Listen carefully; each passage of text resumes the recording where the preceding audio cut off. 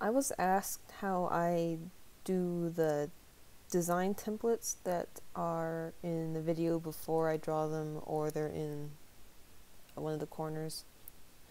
And most of the time I use a template that I've already made and I just keep reusing them. But sometimes I do the coloring design right on the line art.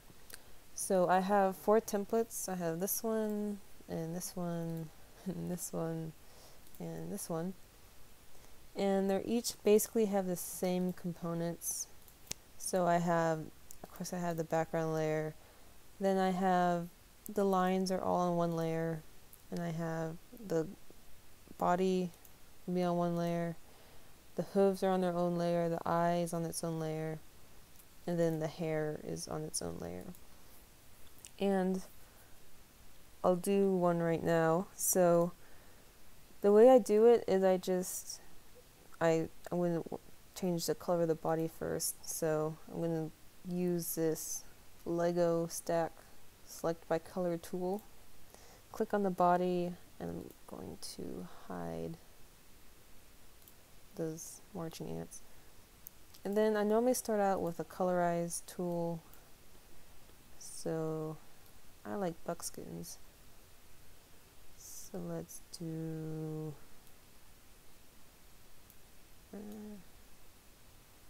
buttermilk buckskin.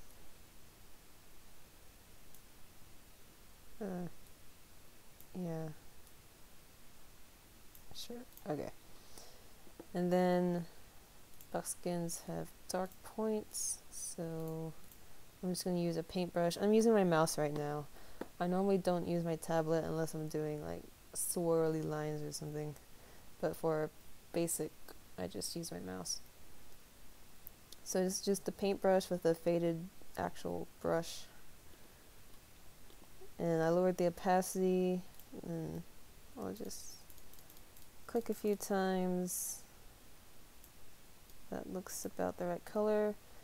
And now I'm going to hold down Control and grab the color so that I can have the same exact color on the hind legs. Just keep clicking until the color doesn't change anymore.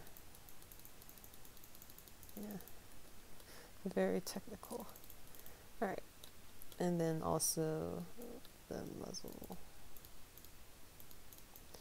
and then the eye. And the eye is on top of the body layer, so I'm not affecting it. Alright, so if you do Control Shift A, it deselects what you had selected, so now I can like color everywhere. So now I'm going to do the mane and tail. So same thing, I'm going to select it, and so if I hold down my left mouse button, you can see what I have selected. And I'm going to use the fill tool because it's all going to be the same color. Alright. It's pretty, that was easy. If I wanted to do like a silvered apple, I would right click, hit U to duplicate the layer, and then change the color of this layer. Oh, that's pretty. And then I would take the eraser tool, lower the opacity, and get some dark roots. Now, for this one, I have a layer called Forelock Select, and it is just the forelock itself. And the reason why I have this layer is because if I do this, I'm going to get rid of the color on the entire forelock, which is not what I want. So if I use the Forelock Select, hold down Control with this fuzzy select tool, and then click on it, it'll take away that part from my selection, and now I can just erase the roots without affecting the forelock. If I do Control I can invert the selection and then erase only the forelock without affecting the roots of the mane. So, pretty handy. And then if I feel like I've erased too much, I can grab the color and not do that. Select the forelock and then paint some back on, like that. Alright, so let's make this a little complicated and make like a Tobiana or something. So I'm going to click on the body, the select by color tool, but I need to increase the threshold to 250 or else I'm only going to select the regions that are the same color as the part I clicked on. So if you bring it up to 255, then everything is selected. So layer, new layer, I'm just going to call this, Tobiano. Alright, and then what I'm going to do real quick is I'm going to, not this, there, put on color, and then colorize. If you decrease the brightness by 5 from pure white and bring the slider into the orange range, it gives a pretty nice color for white marking. Because, nothing's actually like stalk white, it's off-white. Alright, so let's do some stuff. I like Tobianas too, so pretty. Alright, yes, socks, stockings. That. Alright. Okay, yes. A lot of Tobiana. And, well, yeah, a little snip. Alright, then after I've done like this blobby basic painting on, I take the eraser tool with a pretty tiny brush size. Come on. And I just erase. And I make the, I like to add kind of like a rough outline. Like that, a little bit pointiness going on.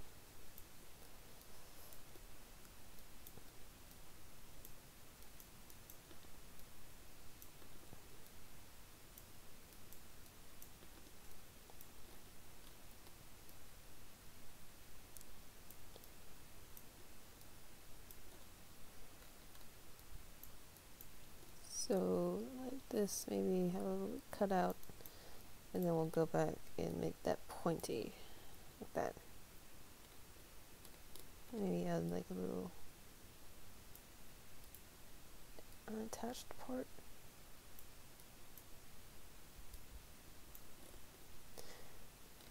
Alright, let's do the rest of this. What did I do with my brush? There we go.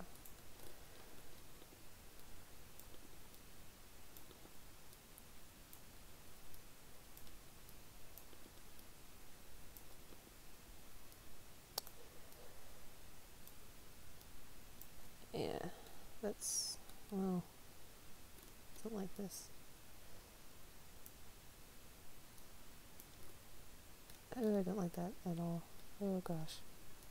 Oh no. That's better.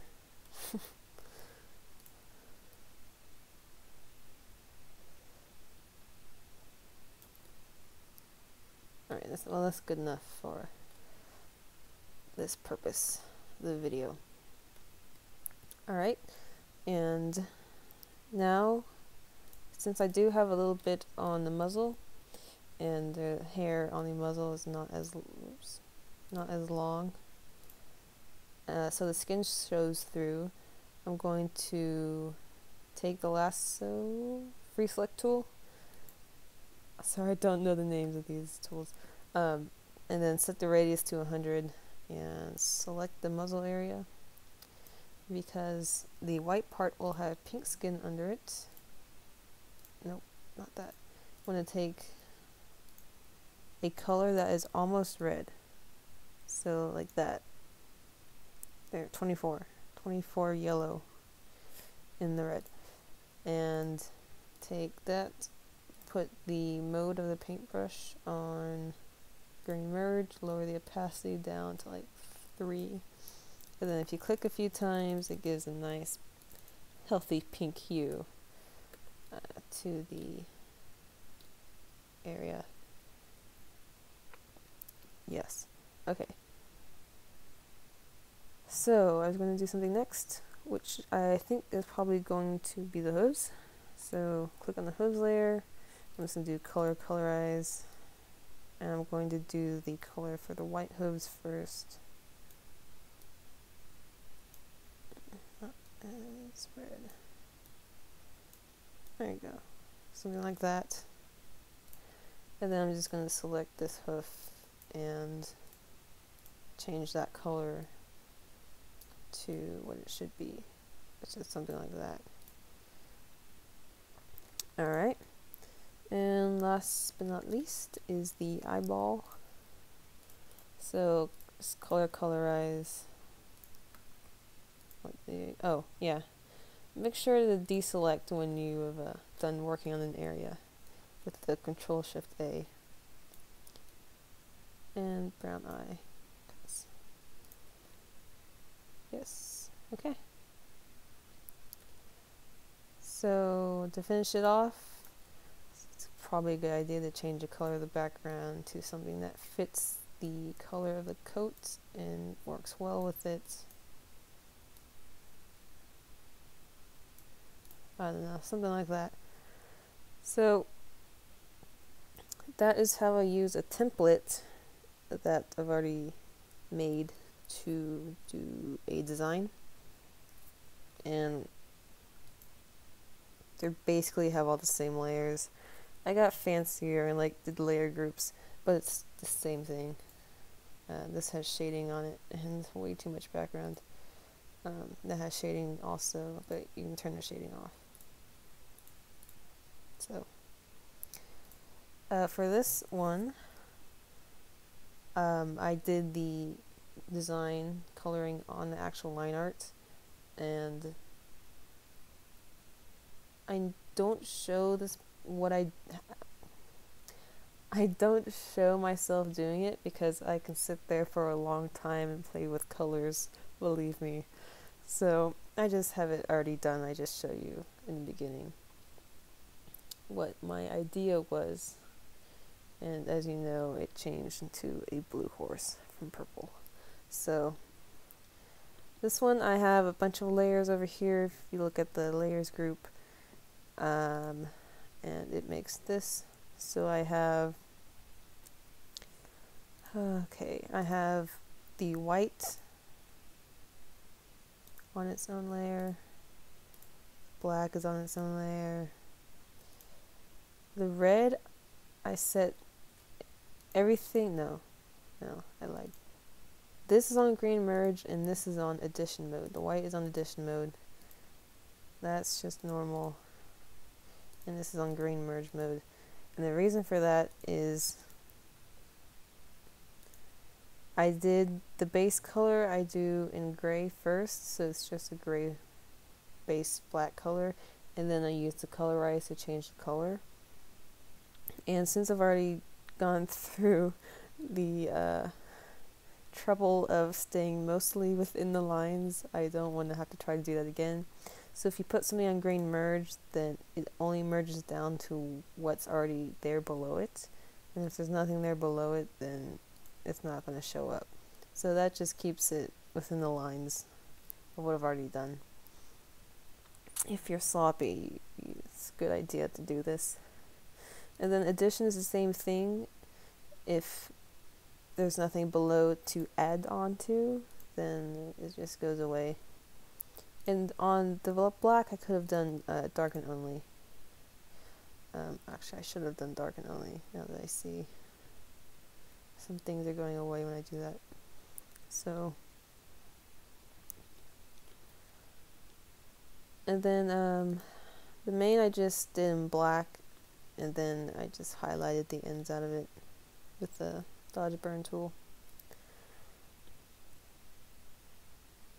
And I did have to use my tablet for the main and the swirliness. because I can't do that with a mouse. Oh, and then the horns are on its own layer.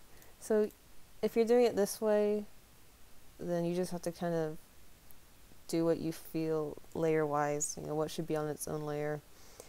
Don't be afraid to use layers. You should know by now that I love to use layers. Layers are your friend. They help you keep things organized and from messing each other up. So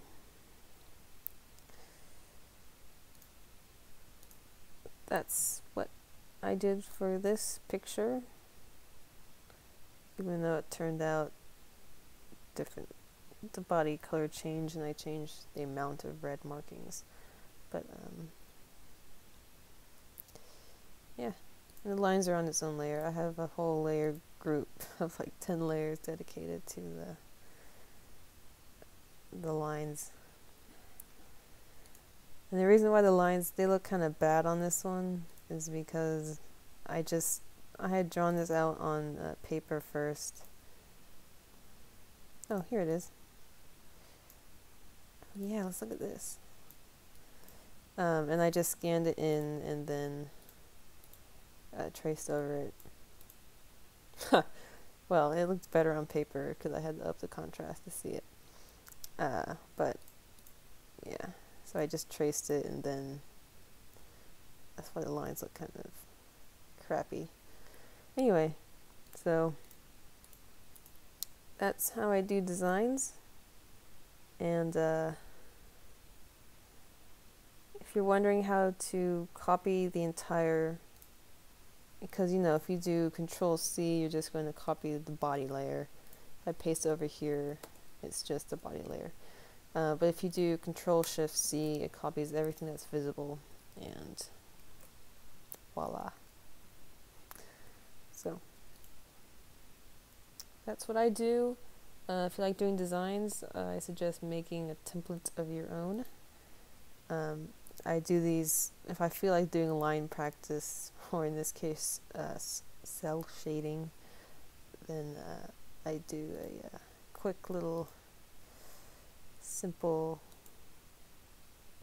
template, grayscale, whatever you want to call it.